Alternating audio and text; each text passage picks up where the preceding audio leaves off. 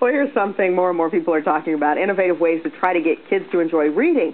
It's a key ingredient to any successful student. 10 TV's Jeff Hogan reports on one unorthodox way to boost kids' reading skills. And it's a story you'll see only on 10 TV. Man's best friend is branching out these days. Multitasking, if you will. A good listener. Come again? Yeah, the doggy really actually pays attention. Classic canine stuff? It's just not enough anymore.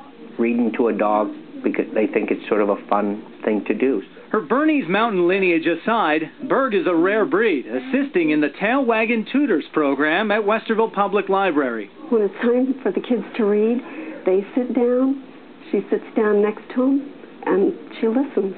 It doesn't even matter that all the stories sound the same to her. I think what's really important is they're breaking out of their shell, that they're not so afraid to be around either a dog or an adult, and they generally start reading louder and louder. She met a dog. If you think they're barking up the wrong tree, consider this. Dogs don't judge you. They're always happy. Don't worry about it, said Jack.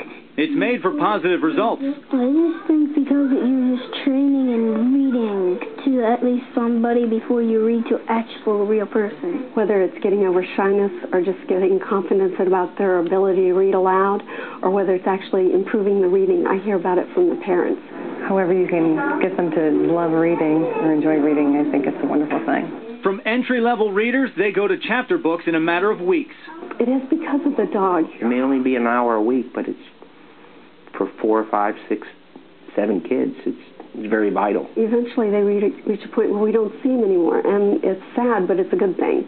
That's called graduation. High fives for everyone. In Westerville, Jeff Hogan, 10 TV News. How cute. Yeah. This program runs Wednesdays and Sundays at Westerville Public Library. Delaware Library also has a similar program, and it's been popping up in local schools recently.